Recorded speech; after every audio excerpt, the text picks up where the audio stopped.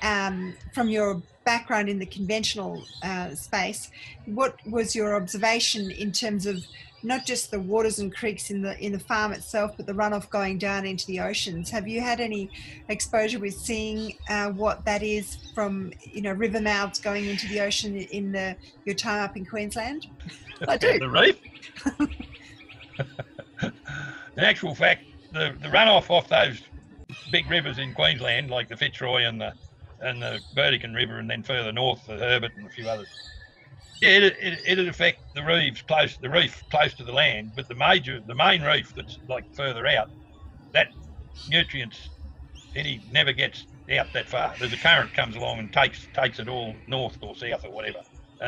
But yes, any landscape mismanaged, and once we destroy that balance and diversity of biology in the soil and stop it functioning, you're not getting, you're getting more compaction and all the rest of it, and we don't keep good cover on the soil, you're going to get nutrients running off one way or another. Like it might, absolutely, like in New Zealand, the one river that runs to the east, the Waikato River, is equivalent of 20-ton truckloads of N going out that river every day.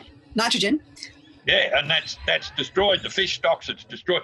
It's absolutely wrecking the show, and that's just because the farmers are encouraged to use lots of nitrogen on the land to try and get it to produce. But wouldn't the EPA, the Environmental Protection Agency, have some say in stopping that?